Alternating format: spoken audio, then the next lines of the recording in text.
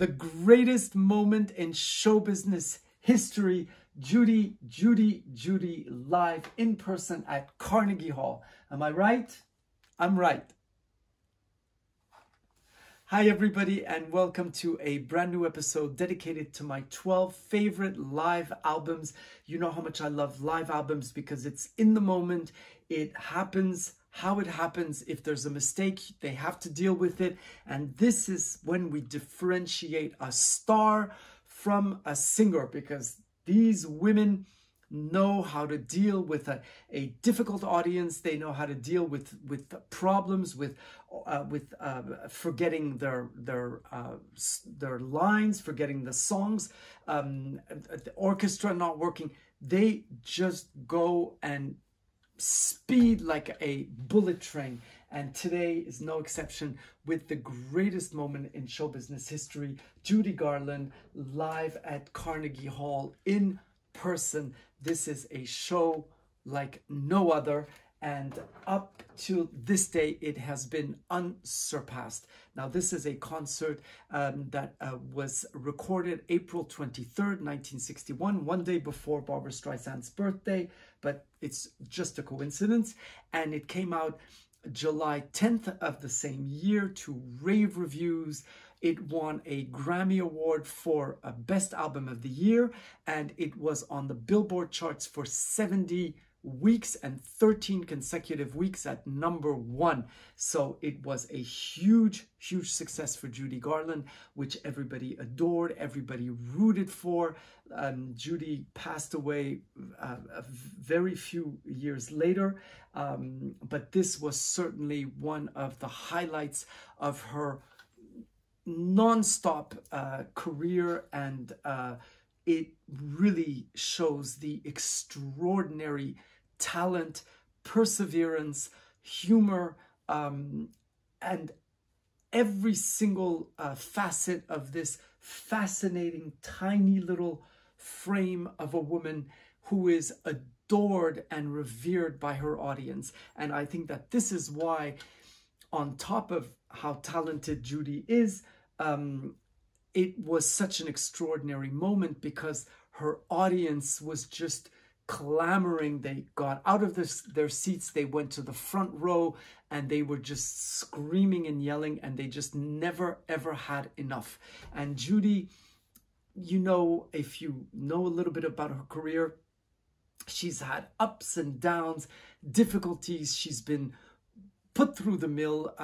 She's been used and abused by the producers, by the moguls at the big studios. She was, she was called by Louis B. Mayer as a child, my little hunchback. I mean, it's just to give you an idea of how poorly they treated her. And let's get right into this phenomenal concert, and I have to stop talking.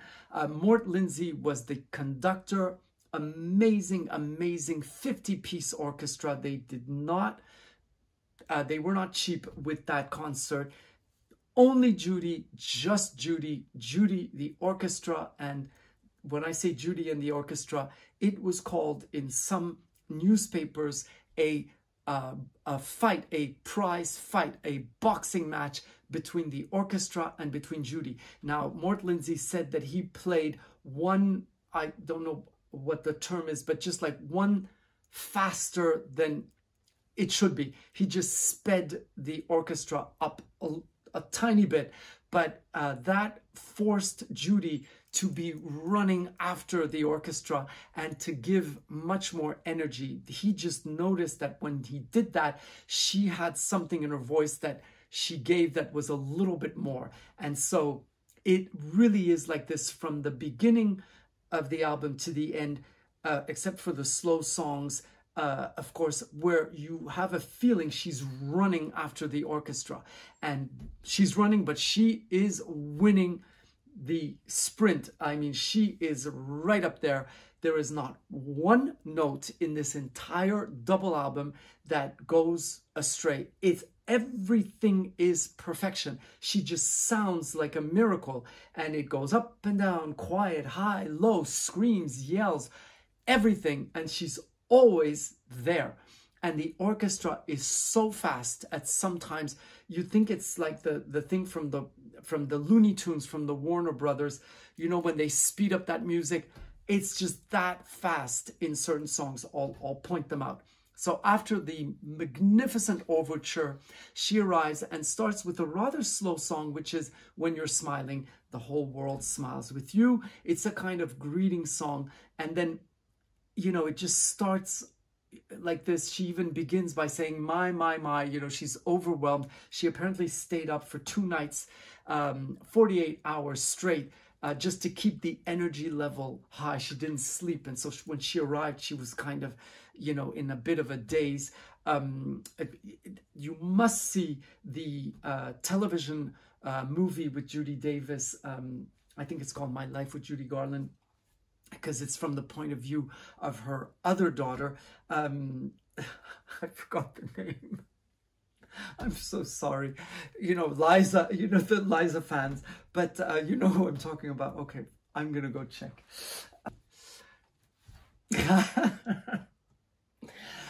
Other daughter, Lorna Luft, of course, and her, and Liza, and Judy's other son is Joey Luft. Imagine being Judy Garland's son and Liza Minnelli's brother. Anyway, so did I even start telling you about these songs? Okay. Almost Like Being in Love and This Can't Be Love is like a duet, and this is where the concert to me begins, because you know, she starts, you know, what a day this has been, what a great mood I'm in, and then she picks up, you know, it's almost like being in love. But then when she goes into This Can't Be Love, you know, it's she ends the song and she goes, it's almost This Can't Be Love. And you can tell that here the audience says, okay, we're in for a show. And it's just fantastic. She quiets down the house with Do It Again, the beautiful song, you know, I may cry, oh, but do it again. And then she gives a few monologues that are all about her time in Paris. So just before that, she had, in 1959, she had been very, very ill.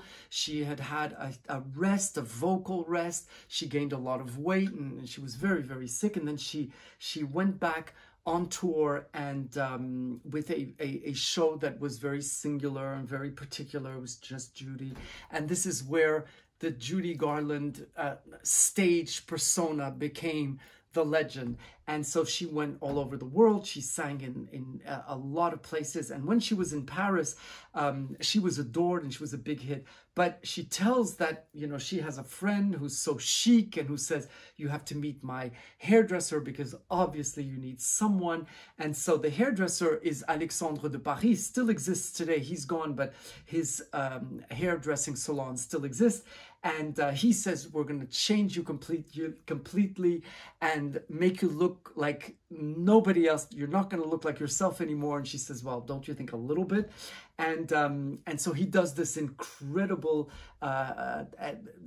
hairpiece on her, and he clips things, and it's all added and spit curls. And then when she sings, she gets hot and the whole hair starts to fall and she looks like a Neanderthal. And so the audience is hysterical. They're in stitches. She's just so funny. And the way she talks, you know, is like going up and down, and it sounds a little bit like this. And she's just so cute. After that, she sings You Go to My Head, which is like a bossa nova, and she forgets the words and she kind of, and she picks them up again. And even that is fantastic. When you listen to it, you say, it shouldn't be sung any other way. It's just so perfect. Alone Together is a very quiet song, and it was from her latest album, Judy Alone, with that beautiful album cover, which I absolutely love. Who Cares? Putting on the Ritz, which she calls a striptease number. How Long Has This Been Going On? And Just You and Me. All of these songs, which are classics of her repertoire and that, you know, everybody knows and people just go absolutely crazy. She then sings The Man That Got Away, one of her huge hits from A Star Is Born, and she sings it like no one else. She then sings San Francisco and begins a prologue by making fun of Jeanette MacDonald, who sang In the Ruins of San Francisco in the movie, and it's just so cute and so funny. But when she gets into the song, it's just amazing, you know. She's just so brilliant. Every single note, every single piece in that album is absolute perfection. I Can't Give You Anything But Love, which I love from the album Judy in Love. Beautiful, beautiful album. And the way she sings it, there's a beautiful solo trumpet and maybe a saxophone. But, you know, when she says, diamond bracelets Woolworth doesn't sell, and I'm too broke that I can't give you anything but love. And it's also so true, because although Judy was up there at Carnegie Hall and a superstar and adored and revered, all of her contracts were terrible. And there was one contract where apparently she was doing these huge halls and she was paid $10 a night because she had signed them and she didn't pay attention, and everything went to this Judy Garland company, but that company didn't belong to her. So this is why the audience is so much with her, because she's a little part of us. You know, we've all had, God knows, have I been, you know, paid $10 for a show. But, you know, this is Judy, you know, so when she's going through this, you know, you feel for her, because she should be a billionaire. And we know that when she passed away, she had $100,000 in debt, which is a lot of money for the time. And Liza paid for everything. And that's Liza, such a star. After that, she sings That's Entertainment, which is truly her life. You know, the clown with the pants falling down, or the dream that's a song of romance, or the scene where the villain is mean.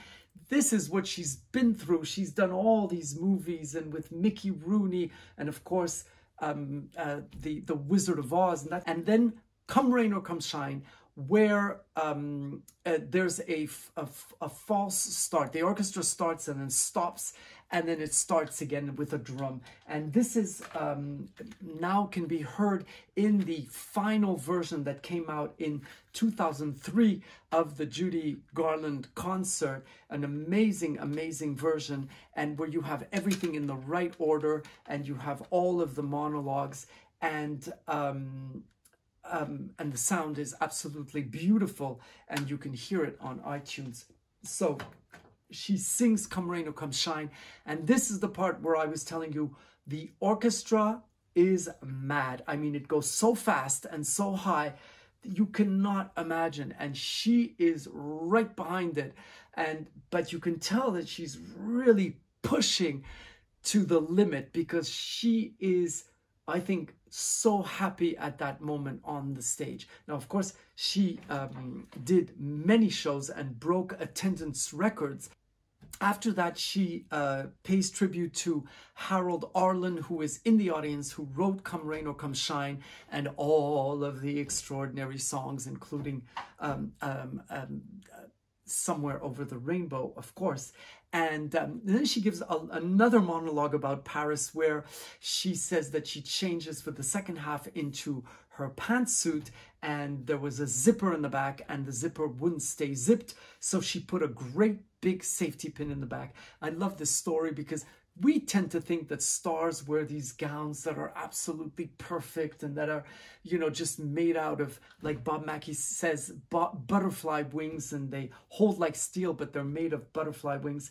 And this is, you know, Judy telling you, well, the zip is broken. And so then she says that while she was singing in Paris, the safety pin got undone and went right into her derriere, and so she never sang so high or so fast. And that's how she ends. And every time she ends those monologues, it's like, oh, you know, that's it. And, you know, people are in stitches, but she just goes into another song. It's just like, oh, it's a stupid story. This is a part where she's going to sing all these quiet songs that she sings alone with a piano. And she says that very often when she's invited to parties, people ask her to sing. And this is where she sings You're Nearer, A Foggy Day, If Love Were All. Beautiful, beautiful songs. And then right away she picks up to the last part of the concert with Zing Went the Strings of My Heart.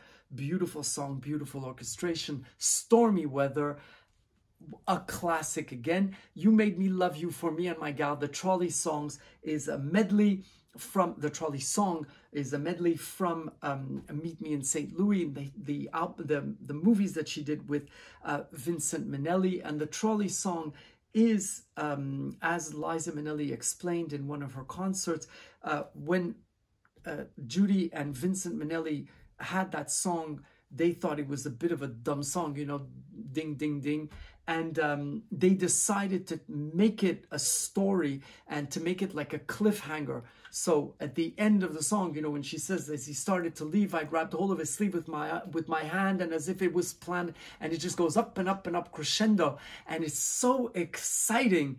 And even though it's this cute little love story on a trolley with somebody who bumps into a girl, it turns into this thing, you know, that, you know, we all had, you know, where you meet somebody and you know they're going to go and you have like 2 seconds or you're never going to see them again. I mean, we all had. Well, it happened to me once. Rockabye Your Baby with a Dixie melody, one of her classic hits that she sings so beautiful because she does all this Al Jolson type of singing, you know, the vaudeville. And she was, as she says, born in a trunk. And then Over the Rainbow, which is a first finale where the audience goes absolutely berserk. I mean, you really know that they are never going to let her go. And she does say, we'll be here all night, and, you know, we'll sing all night. And you can tell that she is going to give everything that she has. And this is the kind of artist that Judy is. And that's why, again, the greatest moment in show business history, when you have somebody who gives everything that they have and just, you know, is made for the stage, even though this business has kind of killed her. It's just so touching. And, you know, we are so thankful because, you know, Judy died before I was born, but nevertheless, you know, look at how much I adore her. And of course, she left an incredible legacy because she left behind her daughter, her daughters. And so after Over the Rainbow, she sings Swanee, which is, you know, the Al Jolson hit from The Jazz Singer, which she sings divinely because at the end she does an absolute imitation of Al Jolson where she gets on the floor and she goes, "Mammy, Mammy," and it's just absolutely riveting. She's so extraordinary. And then After You've Gone and Chicago is the very, very last song of the album. And then you have 5 minutes of applause and screams and shouts. And I can understand because I would have done the same. So I know this was a long video, but please, oh, one more thing. This album is one of the 50 recordings chosen by the Library of Congress to be preserved forever. And then they're in a kind of vault where they are hoping that they'll be able to be found. And so I'll see you next week for another live album of one of my favorite stars. See you next Sunday.